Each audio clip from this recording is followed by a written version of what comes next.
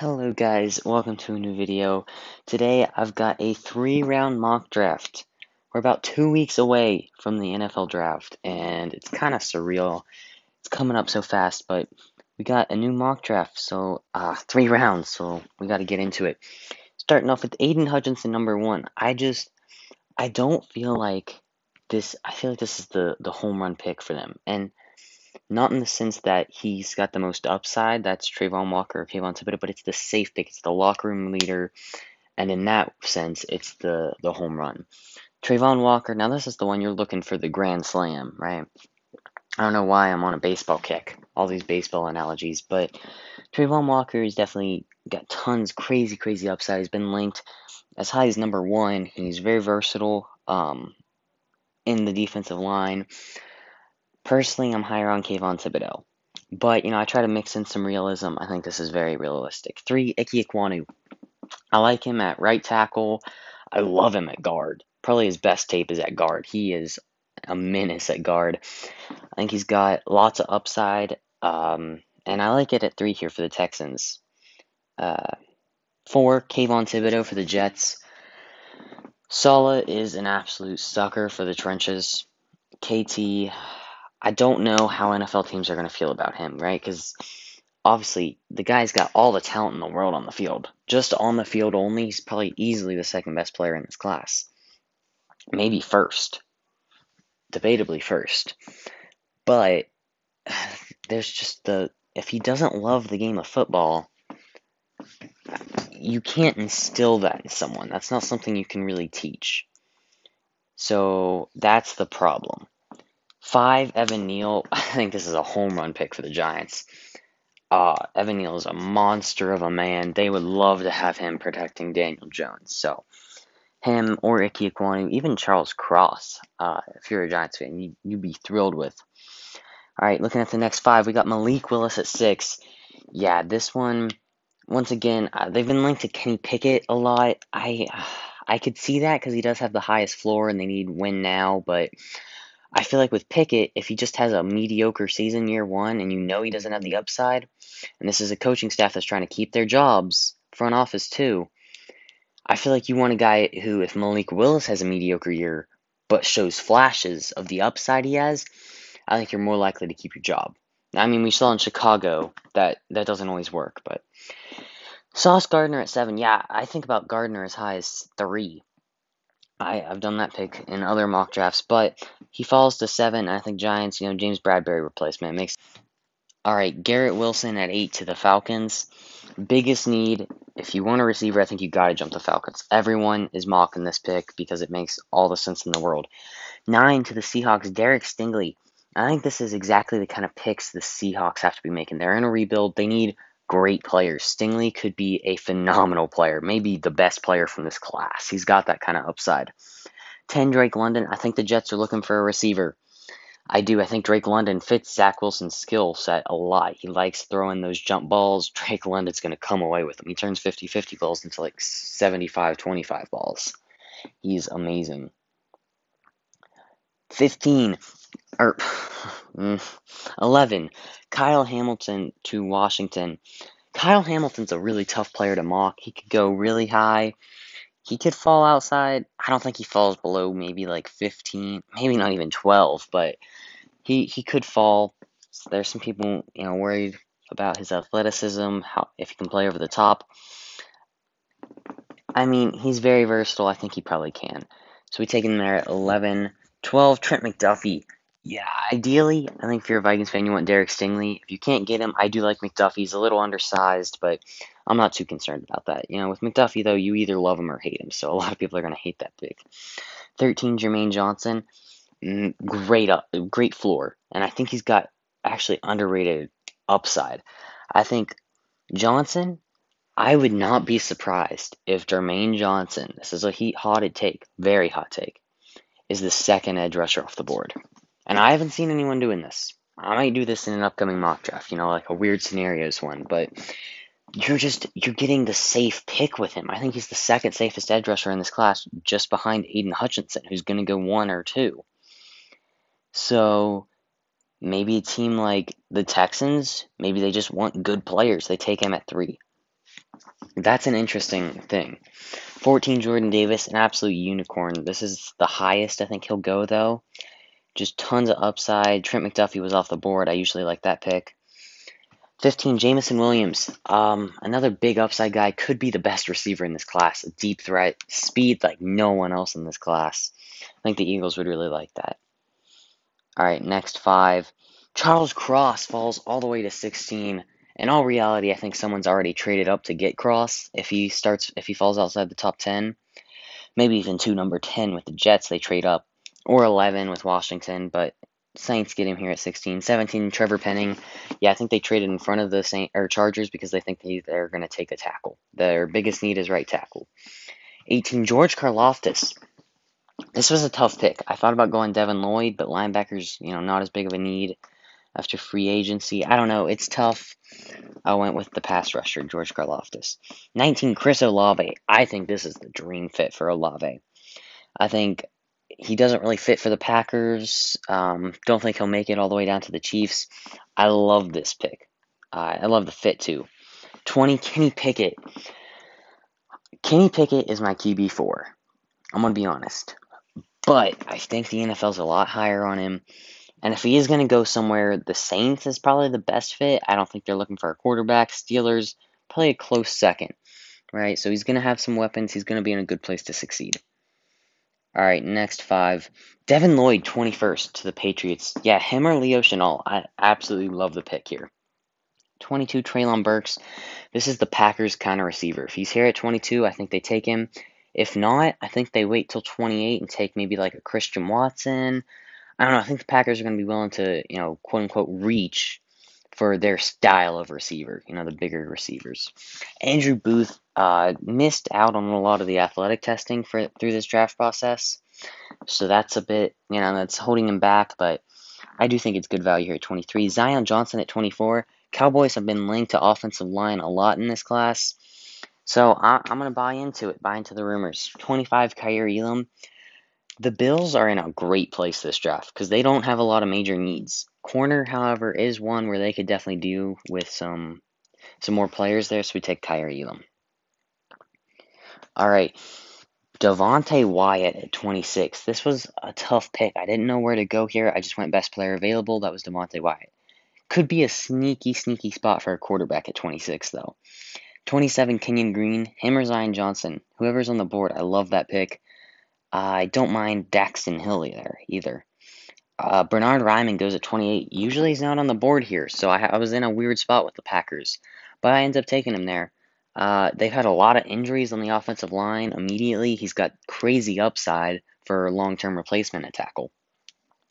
With the Chiefs picks, we could go Sky Moore, who they've been linked to a lot if the top 5 receivers are off the board, even though I prefer Jahan Dotson. And then Arnold Ebiketie. I think he could easily sneak into the first round. I feel like he's really underrated.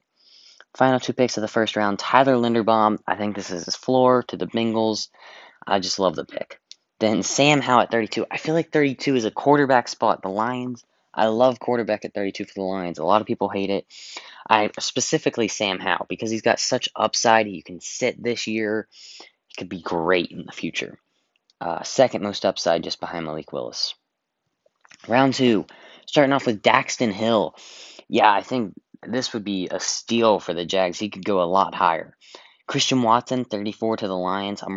Christian Watson's got such upside. Maybe the most upside out of any receiver in this class. I know. I said it. He's got crazy upside, so Lions willing to bet on that. 35, Leo Chenal. This guy's another guy with great upside. He's got great physical tools. The guy's physical specimen. Not getting talked about a lot, though. Boye Mafe at 36 to the Giants. This is an interesting one, an interesting prospect. He's a bit older, and he also doesn't have that high of a floor. So that's kind of concerning. But the upside is crazy with Boye Mafe. So I do like it here at 37 or 36. Speaking of 37, though, another crazy upside pick with David Ojabo coming off the injury. I don't know really where to place him. I do think he's probably top of the second round now. I really liked David Ojabo before the injury, though. I think he was top 10 on my board. I really liked Ojabo, so I think it's a steal here for the Texans. All right, Travis Jones goes 38. This is low. I think he could easily sneak into the first round.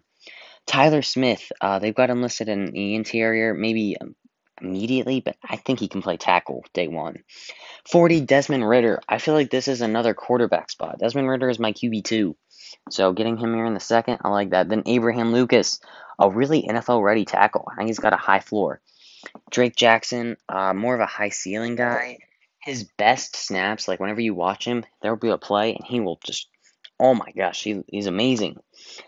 They don't get in a slump, then maybe a big slump, right? So there's ups and downs with Drake Jackson, but Colts buying on that upside. This could be a receiver here. I just didn't like any of the guys on the board. Next five, Lewis Cine, 43 to the Falcons. I really like Lewis Cine. Um, you just need whatever you can get really as the Falcons. Tons of needs. So I didn't go quarterback here because of that. 44, Nakobe Dean to the Browns. They were linked to linebacker whenever they had a first round pick. They were linked to Nakobe Dean actually whenever they had a first round pick. So if you can get him here in the second, I think that's really good. All right, Kyler Gordon at 45. Yeah, just love the corner. Ravens didn't take corner first round. I believe I actually forget who they took in round one. Oh, that's right, Jordan Davis. So you take Jordan Davis round one, you get your corner round two. It's close between him and Roger McCreary, although I do give the edge to Kyler Gordon. Jahan Dotson is a steal at 46, an absolute steal. Top 40 player on my board. Love his route running, probably the smoothest route runner in this class. Then Roger McCreary to Washington. I love this pick as well. Could be receiver here, but I went corner. All right, 48, George Pickens to the Bears. Yeah, you need a tackle and a receiver with these 2 seconds. I think that's exactly what they're going to do. Maybe not in that order. They could switch it up. All right, 49, Jaquan Brisker to the Saints. Yeah, I think they're ready to win now. I think that's why they traded up in the first round. I think they want to win. Jaquan Brisker is actually really good player. I think he could help you do that. Tariq Woolen is a physical specimen. Another one of those guys. There's a lot of those in this class. The Chiefs, they've got an actual pretty good roster. They might opt for a guy who can step in immediately. I don't know. They've been linked to some corners, so maybe they get a vet and then they let Tariq Woolen, maybe come in if there's injuries or something, but be the long-term guy, the upside guy. They're willing to take a chance on that. All right, 51, Jalen Petrie. This is quite low for Petrie, but he's got tons of versatility in that secondary, and I like him to the Eagles here. He can play slot corner, maybe. I think we missed out on a corner in first round, so maybe he plays there. I don't know. It's kind of interesting. Gives you some options, which is what they need, really. Nicholas Petit-Frere, 52 to the Steelers. Yeah, you took your quarterback round one. We need to protect him. I think tackle is their biggest need over the interior. I think they invested too much in the interior to go that early with an interior guy. And I do like Nicholas Petit-Frere quite a bit. All right, 53, the Packers go Sam Williams. Yeah, I think you need edge rushers. Sam Williams out of Ole Miss. I went back and watched him actually really recently. I watched him against Charles Cross, the Mississippi State game. And I liked what I saw. I really like Sam Williams, kind of a riser for me recently. I believe he went to the Senior Bowl but got injured and then did good at the Combine. So, yeah, I like him here at 53. As a Packers fan, I love this draft so far. Jamari Sawyer, really underrated interior offensive lineman, goes to the Patriots, gave away Shaq Mason. So, maybe this was Belichick's plan. He really likes someone here. Brees Hall goes 55. Yeah, for me, I don't like taking running backs early. Hence why the first one comes off the board at 55. In all reality, don't be surprised if there's a first round running back. There almost always is.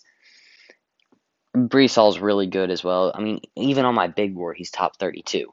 Does that mean that the position, but I don't take into account positional value quite as much as other guys, so. Alright, 56, Perion Winfrey. Interior defensive lineman goes to the Cowboys. Yeah, I love Perion Winfrey. All the interior defensive linemen had crazy combines. Kenneth Walker goes 57 to the Bills. Everyone is mocking this. Everyone. So, gotta join the bandwagon, I guess. Matt Corral goes 58 to the Falcons. So this is an interesting one. I wasn't planning on taking quarterback with the Falcons. I'm going to be honest. I was like, no, it doesn't make sense. And then Matt Corral was still on the board. And I just could not let him fall to the third round. That is criminal to Matt Corral, who is a lot better than this. Quarterbacks always go higher than you think. He'll probably be off the board by the first 50 picks, probably maybe 5 quarterbacks. But they get him here at 58, just too good a value. Chad Muma goes 59 to the Packers. Yeah, I wasn't sure what to do with this pick. I thought about Trey McBride here, but Chad Muma is a top 40 player on my board, and he was still on the board. And I couldn't resist. I just went best player available, which is really what I think the Packers should do outside of receiver, right? Receiver could have went here too. I really like Alec Pierce. I really thought about Alec Pierce, but Chad Muma is just a beast. All right, Alec Pierce comes off the board at 60 to the Bucks. Martin Emerson, 61 to the 49ers. Need corner bad. Need interior offensive line bad, but we go Emerson here. Jalen Tolbert, 62 to the Chiefs. Get another wide receiver. Pair him up with Sky Moore. I think that, along with MVS, definitely helps fill out that wide receiver room a lot better. All right, final two. Trey McBride, 63. If he doesn't go at 59 to the Packers, I really like this fit at 63 as well. Then Brian Asamoah, just really good value there to the Broncos. All right. Round 3, we're almost done. Here we go. Calendish, 65 to the Jags. Yeah, they didn't go tackle in round 1. You've got some question marks. Cam Robinson still on the tag. There's some question marks there. I like Deesh. I think it's really good value as well. Then we got Christian Harris, linebacker to the Lions. I like the Lions taking a linebacker at 34 if like Leo Chenal's on the board, but we end up waiting. This linebacker class is really deep. Like you can pick up some guys round 3, round 4 that are going to be really good instant starters. So I think because of that, linebackers are going to end up falling. At least one goes in the first round, I think, but I think a lot of them are going to start falling. Sean Ryan goes to the Giants. Yeah, they said they're going to protect Daniel Jones. I believe them. All right, Nick Cross comes off the board at 68. The Texans need good players. He was the best player available, right? Their roster got a lot of holes. I wouldn't mind going receiver here. Hindsight. Nick Bonino at 69. And Bonino, I believe we took Trayvon Walker earlier. And you can never have too much pass rush. I love the addition of Bonito as well. I think that could be a mean pairing. He's going to be some Batman's great Robin. And if that guy is Kayvon Thibodeau, that is a mean, mean pass rush duo one day. All right, Dylan Parham at 70. Yeah, Jags. I believe we took Kellen Deesh right up at the top. Yeah, we take Parham here, get 2 solid offensive linemen, help out Trevor Lawrence, get your best 5 out on the field, wherever that might be. I don't know how it could be. Parham's got guard center versatility, so a lot of options now on the offensive line, which I think Trevor Lawrence would definitely appreciate. Kingsley Enagbare to the Bears.